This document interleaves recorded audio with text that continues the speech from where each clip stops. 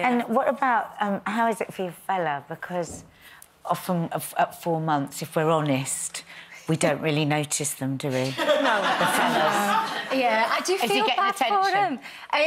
He's smitten with it as well, but yeah, I haven't got as much time for him as I used to. I think they just get used to being second best. You don't really take in what they're saying. He said to me, it's like living with a drunk person. He said, because he said, I'll ask you something really simple, like, do you want a cup of tea? And I'll be going, just hang on a minute. And he said 5 minutes later, you go, would you do us a cup of tea? You know what? That doesn't change. No. It gets worse the more you know, trust me.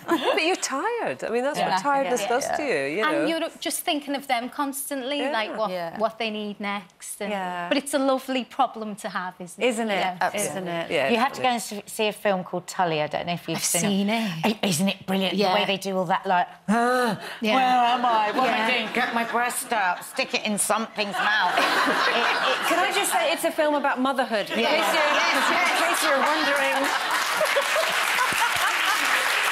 what on earth Nadia is talking about. It's about having lots of little children. But doesn't it... So glad we cleared that Doesn't it make you feel like you're not insane? I did have to leave a few points because I took the baby with me to watch it. So I didn't see all of it all the way through. It's all right. You wouldn't have remembered anyway because you'd have probably nodded off and had baby brain. Thank you so much for coming in to see us today. Thank you, Heidi. See you. Lovely to see you. It's Heidi Range, everyone.